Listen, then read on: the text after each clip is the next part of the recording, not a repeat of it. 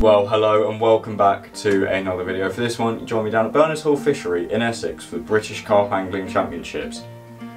I was fishing in the singles event, trying to qualify myself for that final, where I could have a shot of getting my name on the top of that leaderboard. However, in the excitement of this all being my first major competition, I had completely forgotten to film the intro, so that is why you join me here now, having just got back home, where I'm going to run you through a few things. Now, the draw, which was a lottery draw, left me completely in the blue as to where I would be. My swim choice was in the hands of the carp gods and I was absolutely nervous. So, seeing everyone else's names getting pulled out of that bucket one by one, it wasn't until the 18th name got pulled where I'd find out where I was. Now, I ended up pulling out swim D1, which I wasn't too disheartened about, as I had seen a few signs of carp in that area as we walked around the lake before the draw. Now, once that draw was over, I could not wait to get myself round to the swim as quickly as possible and start trying to think tactics of what I would be doing. Now, by the time the all-in horn had blown, I knew exactly where I was fishing, what I would be doing, and yeah, I could not wait to get that first rod out. And the first rod, I decided best thing to do would be a zig rig fished about a foot or so below the surface, as we've seen plenty of carp in the upper layers of the water. Now, unfortunately, Berners Hall rules only allow one zig per angler, so I couldn't help but stick a solid bag out in the same area, just in case there were a few fish down in the lower layers of the water. Well, after getting the rods out, I knew the next thing I had to do was get a nice sloppy mix made up and get 4 large scombs of bait straight over the top of my zigs, and I hoped that I could pull them fish down towards my zig. However, carp just were not interested one bit. By this point, they were all just sat on the surface and couldn't care less. Now, thankfully, I brought a controller float with me, but I had completely forgotten my floaters. Conveniently, on site there is a nice little tackle shop full of stock, and they did have plenty of floaters there.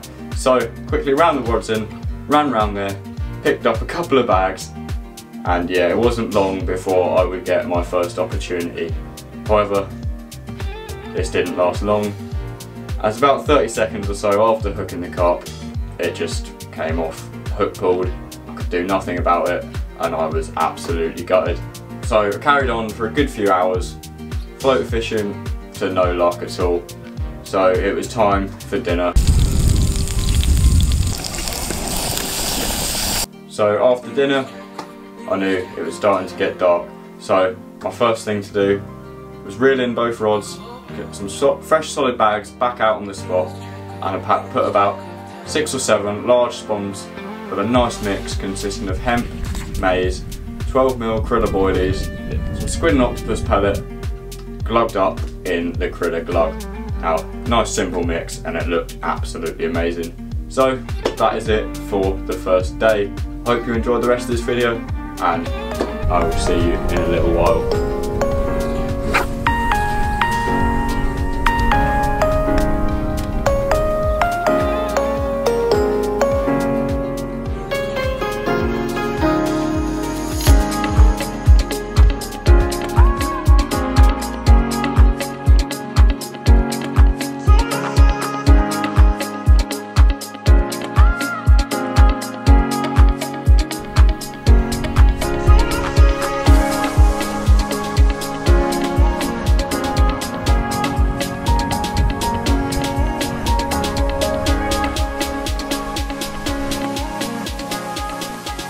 Well, we're now coming into the second night here at the Bcac. Unfortunately, this section has been very quiet. Not a single fish has come out yet. Yeah, unfortunately, just down the wrong end of the lake really. There's been quite a few coming out down the other end. But yeah, it's looking hopeful. We've seen a few fish in the area, so fingers crossed. One of them rods tonight should go off. I have made a few little changes, and hopefully that should bring some fish on. But yeah, we've just got our dinner sorted. So we're going to sit back, relax and enjoy the rest of the evening. Hopefully things will change. If not, it's looking like it's going to go to a cast off. And the way things have been going this session, I'm not feeling confident for that.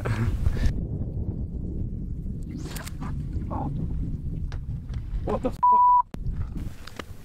Well, we've got just over 2 hours left to go now. Yeah, unfortunately a very quiet night again last night, pretty much all around the lake. Yeah, anything could happen in those 2 hours though. I'm feeling hopeful. I've chucked a few swarms of the floaters out there and I've seen a few fish taking them, so hopefully it won't be long before we can try and get on.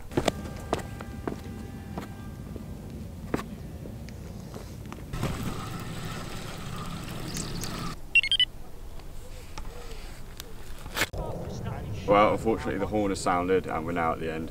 So yeah, unfortunately we didn't qualify. The guy a couple of swims down from me in the corner managed to get one about 4 o'clock this morning. And yeah, that was the only fish out from this section. So yeah, unfortunately, that's it. But bring on next year, we'll be back. Yeah, don't forget to hit that subscribe button, hit me up on all the socials, and I'll see you in the next one.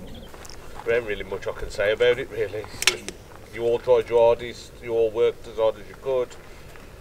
Just wasn't happening, was it? So yeah, so going through to the final, just want to say congratulations. We've got Ben, wherever he is. Ben, well done.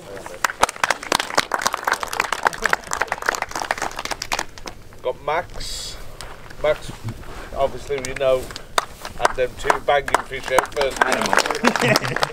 First time ever fishing the venue as well. So, tell them that. First time ever fishing the venue. I've seen him in loads. What are you talking about? That's his favourite fish. Yes, we've got Max, Ben. A section we've got Richard. Stuck that one, didn't you? And then in D section, actually snuck it this morning. And the new Parker Baits ambassador. Maybe more. That's what we sort it out. We're in talks at the moment. We're in talks. Adrian, well done. What we'll do, you guys, in a sec, we'll do some photos up on the board. Other than that, let's get you home. Thanks to Stretch for marshalling this weekend. You were brilliant. And the other